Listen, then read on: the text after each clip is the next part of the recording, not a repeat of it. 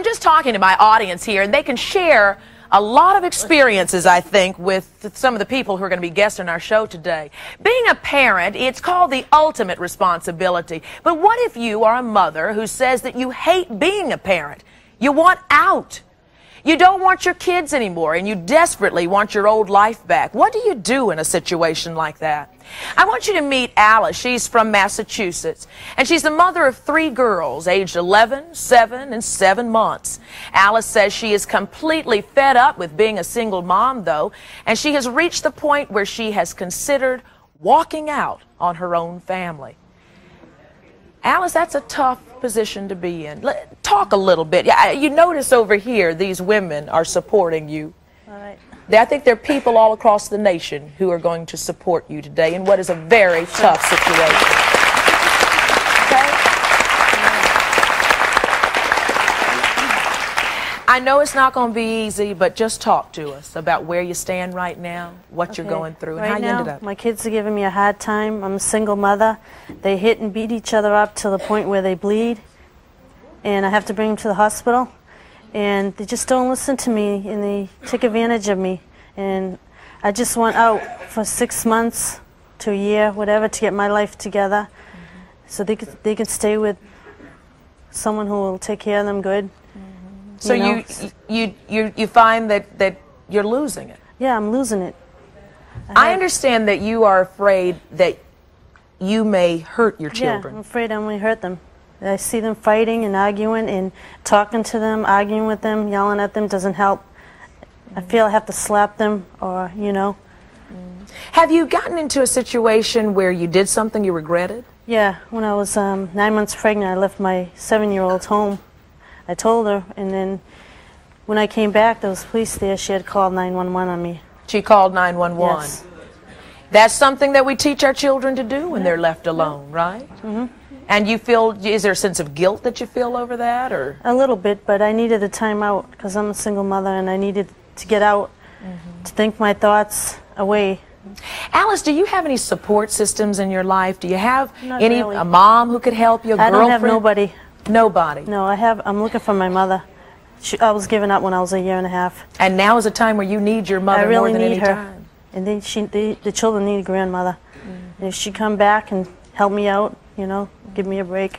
Alice, how far are you thinking about going with this? I mean, you have walked out once before. You're thinking about walking out for good. You need that. Pretty soon, if nothing changes in this year, I'm walking out. I'm leaving. Who will take care of them? And who will take care of them? I don't know, the grandparents, or if I find my mother, hopefully her. What is this doing to your life? Because you have some tough decisions to make. Yeah. What is this doing to you? It's not making my life any better. It's making it worse. The more they fight, the more worse it gets.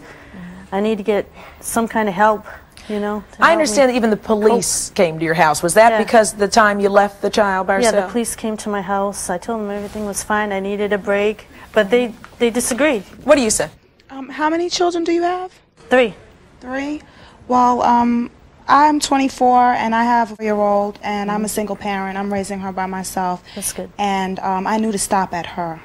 I love my daughter to death. I have a hard time every day. Okay, This is my mother right here, my stepfather. I look to them for help. They're both right now out with disability. But what is she going to do? Because Alice doesn't have anybody to help her. Well, she doesn't. Well, like I said, my parents, they're not always able to help me, okay, because they are both suffering from disabilities right now. Sure. And the only thing I can tell you is, you know, they're your children. They're here now. You have to love them, and you have to just try your best to be patient and loving with them, because sooner or later they're going to grow out of that. Okay, and as soon as you stop yelling at them and start to talk to them. I tried my patience with them. I've done everything I can do with them. They just don't get it. What do you say here? I say, look, do you take time out and read books with them? Yes, I do. Sit down and play games? Yes, I do. I have a child. She's 8 years old, going on 28, but I still have patience with her. I have patience. I love her to death. I would never say that I want time away and would not, you know, just want to give away my So child. what do you do That's when not your me, though. child drives you crazy? Because this was the group over here that said, I know what Alice is going through. I know what she's going through. So what do you do to not get in a situation that she's in where she's dealing with depression and thinking about leaving her family behind? What do you do? You have to go get help, girl, because ain't no way that you cannot. You have 3 kids. You should have stopped at 1. Why did you have another one and another one? Can I say something? Well, let's hear her answer. Let's hear her answer.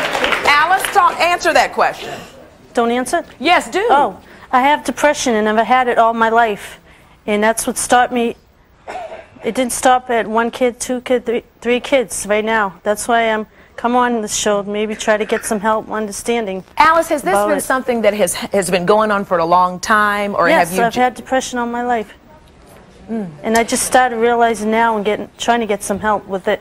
Okay. But I can't deal with the kids and my depression at the same time.